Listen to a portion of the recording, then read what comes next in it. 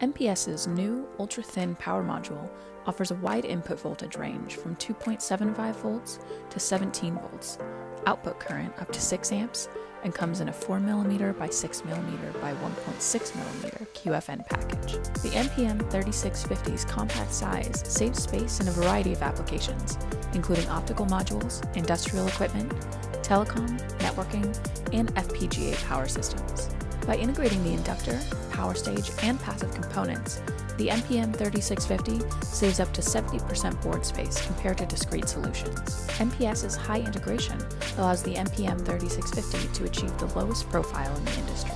With an operating input voltage up to 17 volts and output current up to 6 amps, it's ideal for 12-volt applications.